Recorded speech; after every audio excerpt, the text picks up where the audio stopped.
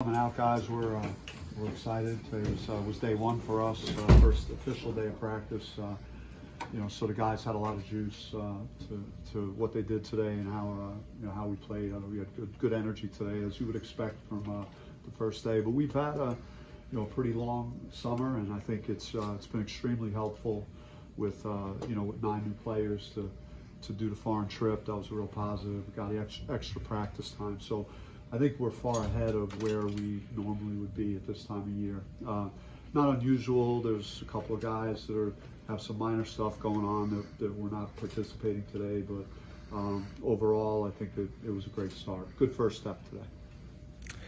I know, Bobby, your last couple of seasons have been your best defensive seasons since you arrived in Tempe. Maybe it's a little too early in the process, but how do you see this team makeup in terms of the defense? Defensively, good athleticism on the perimeter. Good length on the perimeter. Jemiah Neal and Frankie have been very good defensively. Malachi Davis, Braylon Green, Adam Miller is kind of a seasoned player. So we got some guys on the perimeter that could defend, and around the basket, Sean Phillips has been a real difference maker. He's 7 feet with a 7'5" wingspan, really goes after shots, plays with an edge to him, and then Alonzo Gaffney. So those two together, have really good length and shot blocking ability. So I think the defense has pretty good potential, for us to be very active and create some turnovers. What's your sense of where you're at with the shooting ability, especially the newcomers that you added? Yeah, I think Adam has been very good in that area. He's a shot maker. He could, you could get him the ball a lot of ways, scoring off the dribble, coming off screens. Kamari Lands is a very good offensive player. He's got a good body, 6'7", and he's got some substance to him. He could, he could face up and shoot it, catch and shoot. He could put it on the floor a little bit. Got some stuff back to the basket that I like. So I think he's a guy that potentially of the new players that could be a guy to put some points on the board. But yeah, Bryson Long is another guy that we brought in that could really shoot it and stretch the court. So Jemiah and Frankie have worked very hard on that, as Alonzo has. Coach, you mentioned Alonzo and Frankie and Jemiah, just, with the transfer portal and everything and some players leaving, just what does it mean that those guys decided to stick around and, be bought into what you've got going here?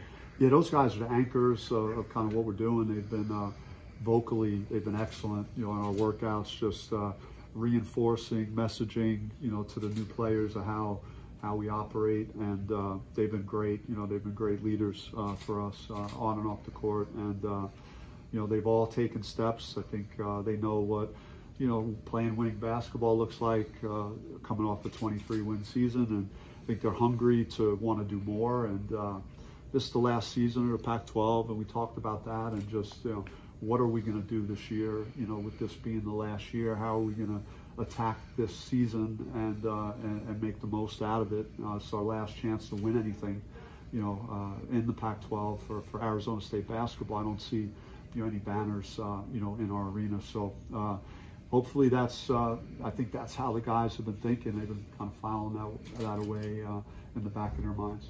Coach, I know you mentioned obviously the trip.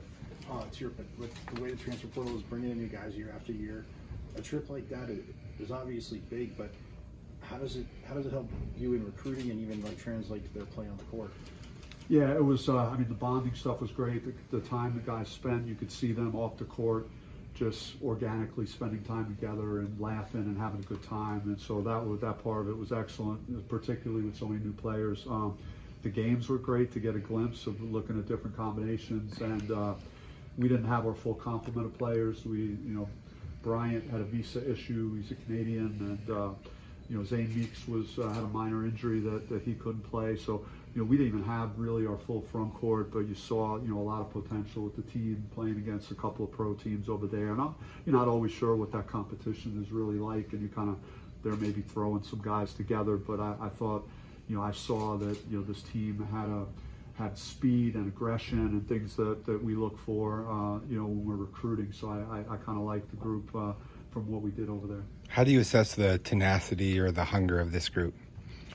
I mean, I think they've been very solid. Like any team that I've had, we've had some days where we had to really get after them, and and teach them that certain days are unacceptable, that we can't have bad days on the court where we lose a day to our competition. I think, I brought up, Texas Southern and San Francisco as kind of examples when you show up and you're not ready to play, and how that can impact, your season. I think, what if I didn't have to go and play in Dayton? How good we might have been in the first round of the NCAA tournament instead of having to go that route. So the more positive days we could have, I think the better. And that's, I'm putting a lot of responsibility on Jemiah and Frankie and Zoe as juniors and one senior to really emphasize that and have our guys ready to play every day. Where have you seen Jemiah take off? Because obviously at the end of the year when he got more playing time, he just really took off. And is he still kind of on the same trajectory? Yeah, he's. I think he built off of last year at the end, and he was cut out to do better early. He had the setback with the injury, and that put him behind some guys. We had some other guys playing really well up in New York, and he got caught in a numbers game, and he had a breakout at the end. We had some injuries down the stretch, and he took full advantage of it and played great basketball. And Jemiah's never really lacked confidence. I'm sure you'll notice that when you talk to him, but he believes in himself, and he's backing it up, man. He's one of our best workers. He's getting in the gym on his own, and he's putting the time in. So I think he's really focused on trying to have a really good year. How unique of a skill set does Sean Phillips have in the bigs that you've had over the years? Sean is the most gifted front court guy that I've had, just naturally gifted. I mean, his story is amazing, what he's been through, what he's getting to this point. But he's got tremendous upside, and it's not gonna. You may not see it on the floor every night. He's still a work in progress. He's very young. He's our youngest player on our team, even though he's a sophomore. He's 19 years old, but he's just got great feet and good hands and touch, and he's so explosive. He's got a 7'5" wingspan. He's got a little bit of, like I touched on earlier, just a nasty edge. He's going to make some mistakes, and he's still learning how to play, but he's got a great future in front of him. Have you heard anything about Adam Miller's situation in the waiver and where you are with him? No, we have not, and we're going to we're working on that, and that should be executed shortly, and then we should know when the NCAA does decide on it. How about you personally? Were you able to get away for the summer at all? It was kind of a normal summer for me. I find my pockets of when I can escape for a few days. I went away a little bit in May before the portal closed, and from now on I'm gonna make sure I wait until the portal officially closes before I go anywhere, because I was driving my wife crazy, just wondering is there any shoe that's going to drop while I'm not around. So that would be the one adjustment I'll make to any future travel in the summer. But yeah, it was a great summer, and it's been refreshing really to come off a year where you feel like you're taking steps in the right direction again, and you feel rejuvenated, and then you have these new guys to work with, so it's always, as a coach, really, really cool. What are some of the finer details that you're working with Frankie on at this point? Well, I think Frankie's got to show great vocal leadership. He and I have to be connected. He has to be unbreakable. At the point guard position, man, you got to be, you got to be the heart and soul of the team. You got to fight. If you're struggling a little bit on offense, man, you got to figure out a way to will our team to win at that position, and trying to continue to reinforce, that communication with him. He's put a lot of work in on a shot, so he's got to trust that and shoot it with confidence. And so hopefully that'll be the next step for him, just proving that, he could step in and make those kind of shots from distance. You guys have hung your hat on chemistry and toughness. Do you think it's going to be the calling card again this year? We're still figuring our identity out. I'm not even sure yet if we're better on offense or defense. We're going to be finding out over the next several weeks, and as we go to the scrimmaging segments. I like our balance. I think we got a number of guys that could really help us win. I like our potential on defense with our activity and our athleticism and length. So there are some positives on, both offensively and defensively. Coach, comparing this year's team with last year's team, you guys once again have a lot of newcomers. So how would you say, at this point last year compared to now, with the tournament last year and the summer trip, do you think that you're further along than you were at this point last year? Well, I think the foreign trip has closed the gap in that area. with the portal last year, we brought in a touch more of experienced players that were older, that had played a lot of games of college basketball. There are some of the guys we have a great upside, like I touched on, Sean Phillips, Kamari Lands, junior college player Malachi Davis. They're the transfers we brought in. I think they have something to prove, particularly Kamari and Sean coming from, losing environments. Now they got to come in here and help us win basketball games. So they still, kind of have to prove that. But I do like our strategy in the portal and how we put together the roster right now. What was your favorite part of the Europe trip? I would say the end of it. Mykonos is one of my favorite places in the world. It's been to visit there, and we stayed at a beautiful resort, and there was no basketball, and the players, we all went to the beach, and they had a blast. It was one of the most beautiful places that I've been to, and so that was easily probably the best part of it. I know it's not on your mind right now probably, but you mentioned the last year of the Pac-12. Any thoughts about just moving to the Big 12 in the future and the juggernaut of a league that is? Yeah, I mean, it gets you excited if you're a competitor. If you want to, play weak competition, and not to say that the Pac-12 is that, because I think top to bottom this year, it could be as good as it's been since COVID stopped the season years back. I think some of the lower tier teams have gotten considerably better.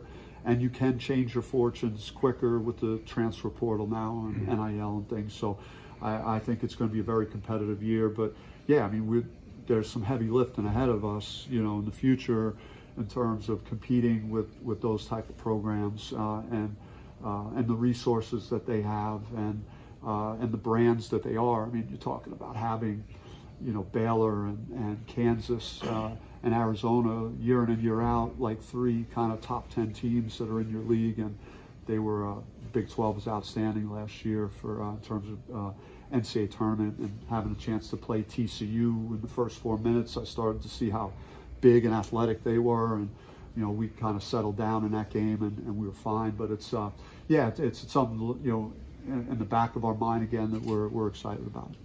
As an ACC guy dating back, just what do you make of Stanford and Cal going to the ACC? I mean, I'm happy for them because a big part of me, we've had battles with all these programs, and you want to see them land in a solid ground in some way and make sure they're in a good competitive environment. We're at the end of the day, there is a fraternity with the coaches, and we compete against each other, but you don't want to see any of those places be at a serious disadvantage or in a bad situation. So I'm happy that they're in the ACC.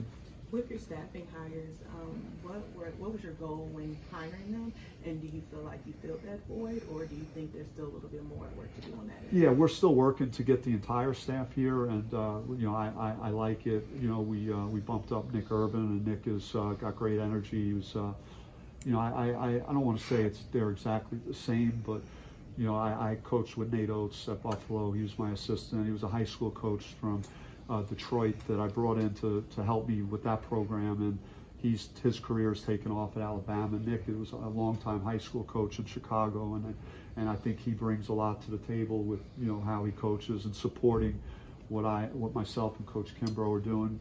Greg Lansing has been a head coach for a number of years at Indiana State, very experienced.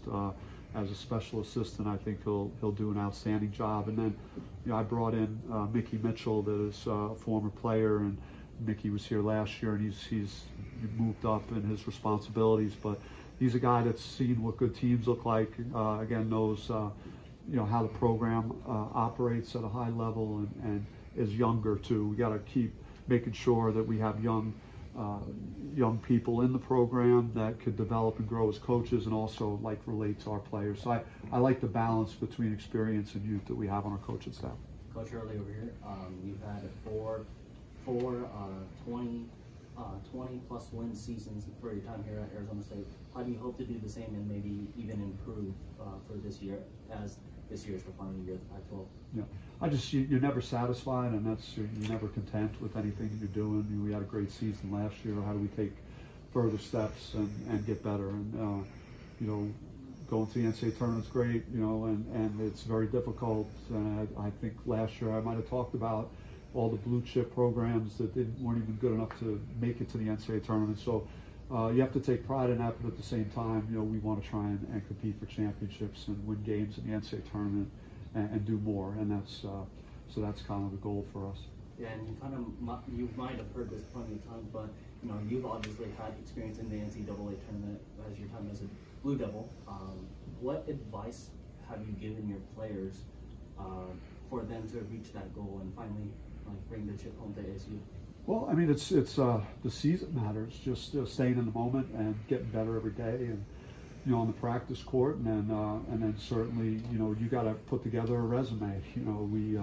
I got my fingers crossed that the Pac-12 will be evaluated and rated as one of the better leagues, so that we get more representation in the NCAA tournament, and that we're a respected league this year. We got to, all the programs got to do their part, and hopefully win in some key non-conference games, and then just get to work in the league to compete, put together the best season we can. And if you do that, then when the ball goes up, wherever you're going to be in the NCAA tournament, you got a great opportunity in front of you, and you got to take advantage of it. How do you feel about this non-conference schedule and how you're preparing for conference play? I like it. I think it's challenging. I think we put together some very good neutral site games. 2 in Vegas versus BYU and either NC State or Vanderbilt, and we got TCU in Dallas on a neutral, which is again a rematch of our NCAA tournament game of last year. Between those two programs, we have Northwestern here on a neutral, and then starting the season, I don't know how many teams are starting any more difficult than we are. We're playing Mississippi State's one of the best defensive teams in the country in Chicago. So a lot of high-profile games, and then some solid games here at home. So I think it's got a good balance of what we're looking for. A couple more questions, and we'll bring the guys in. Last year there was a lot of close games, just a couple of issues just closing it out. Over the offseason, what are some things that you've seen from the guys that maybe someone is stepping up that could possibly be your closer, or just who do you think could really lead you to closing out those really tight games? Yeah, I mean, it's those games come down to very fractional margins of winning and losing, and you hope that you have your playmakers are prepared to step up in those moments, that you put them in the right positions to be successful. That we talk a lot about our conditioning and our fitness and how hard we work. So we want to be the most well-conditioned team. So in the last 5 minutes of the game, we could figure out a way to reach deeper and to have more in the tank and close those games out. And I think historically we've done a pretty good job in games of 5 or less. I'm not sure exactly how that shook out last year, but we talk about it. We'll do game situations quite a bit here over the next several weeks to give those guys those opportunities to figure out how to win in the late stages of the game. One more question? Anybody? All right. Thanks, guys.